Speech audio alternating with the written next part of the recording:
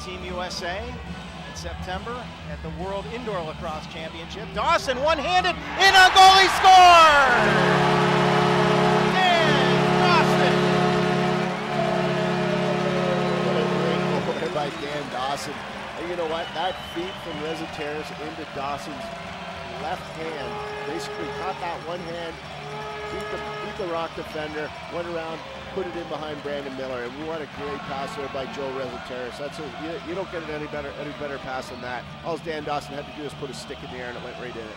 That should be on every highlight show there is. What a great play by Dawson off the pretty feed from Reseteris. A short-handed goal for the Rochester Knighthawks, and they take their first lead of the night, 3-2.